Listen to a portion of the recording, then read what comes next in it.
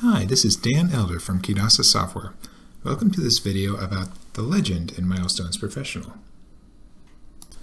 First of all, you'll probably notice this schedule does not currently have a legend, so I'm going to go to the Layout tab, and you can see this box right here, Enter Legend Height. So right now it's set to 0, and that's actually how you get rid of the legend if you don't want to show it. Usually, I'll show you another option as well. So Enter Legend Height.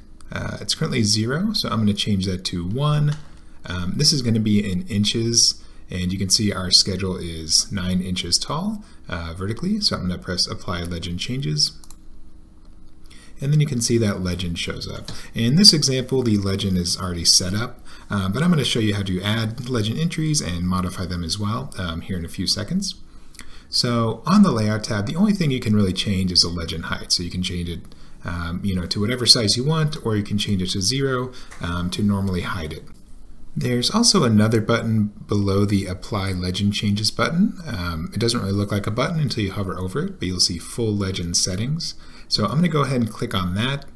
It's going to select the legend, so it'll open up the Selection tab options for the legend. And then you can see right here you can change the legend height, and you can also change a lot of other options. So one of the big options you can change on the legend settings here is the floating legend. So I'm going to check that. And you can see the legend is now kind of taking up this extra space here, this row 9. So if I uncheck floating legend, you can see this example is kind of set up to have a blank row there where the legend will float to.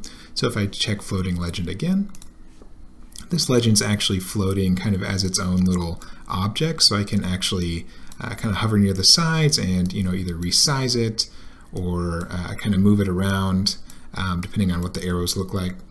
And you'll see here as I kind of scrunch it down, the legend entries themselves are not going to automatically move to another row or anything. So you want to change the entries per row setting right here to kind of make your legend look like whatever you want it to look like. And you can kind of see as I change it, these are going to go to like a different row.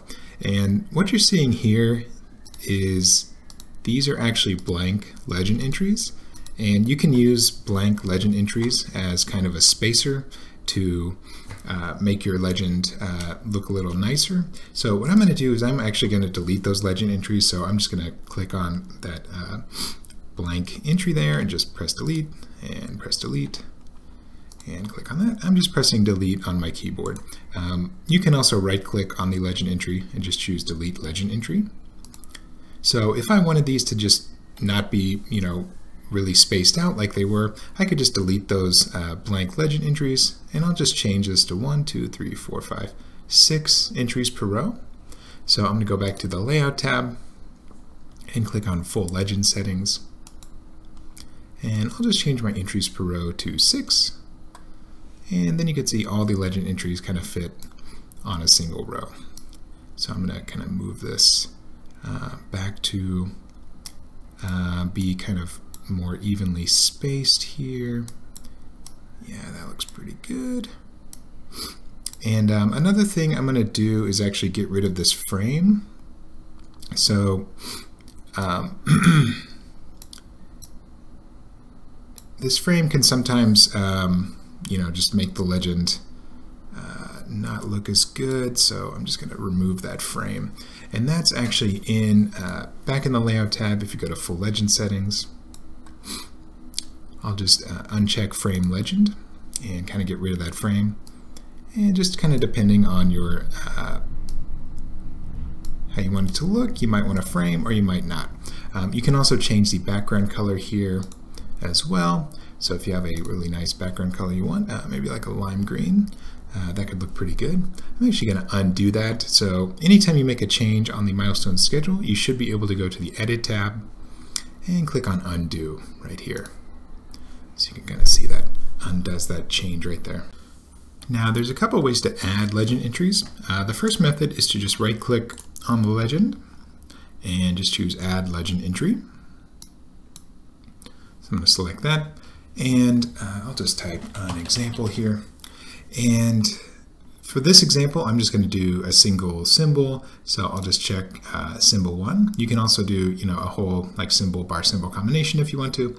But this drop down, that's going to be looking at your toolbox. You can see like this blue and green triangle. That's kind of the first row in the toolbox, and then it just kind of goes down the toolbox. So if you don't see it on here, you'll have to kind of edit your toolbox to add whatever symbol or bar that you want to use. You can check out our toolbox videos for kind of how to do that. But just as an example, I'll just choose maybe this, this little symbol right here. I don't really think it's being used, but I'll just choose that symbol just as an example and press OK. And then you can see it kind of added that. So we've still got 6 rows on the legend, so it kind of put it on that next row.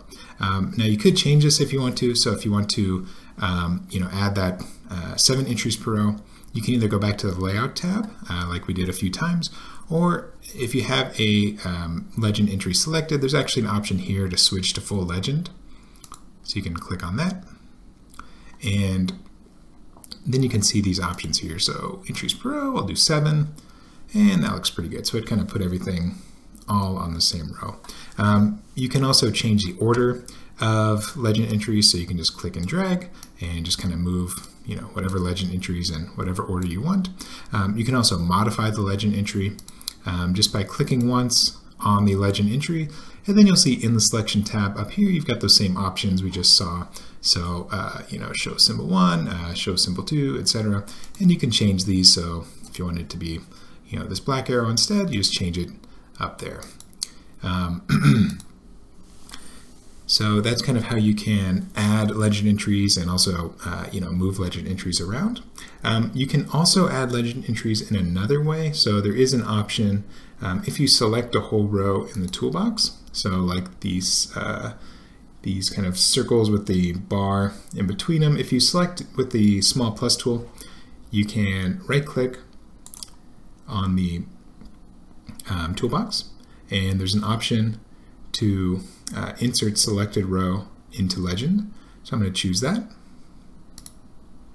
And that's actually going to take the symbol bar symbol combination and just insert it into the legend. So that's kind of a new feature that we added in I think version 2021. So if you don't see that, you might need to upgrade to our latest version. And then you can see it just added it to another row. So now I probably need 8 entries per row right there. If I want to get this back to kind of how it was, I could just delete this. So I'm going to just press delete on my keyboard. And we'll do the same thing with this example one. Just press delete. And then I could insert some blank legend entries. So I can just say add legend entry and just kind of keep it blank. And then it'll add a blank legend entry. So I could use that for spacing if I want to. So I'll just add, let's see, a few of those. I don't remember exactly how many there were, but I'll just go back to the full legend settings and I'll say 9 entries per row. And then you can kind of space those out, kind of using those blank legend entries to space out your legend kind of however you want it to look. And that's pretty much all I know about the legend. So if you have any questions, feel free to email support@kidasa.com, and be sure to visit our website at kidasa.com. Have a nice day.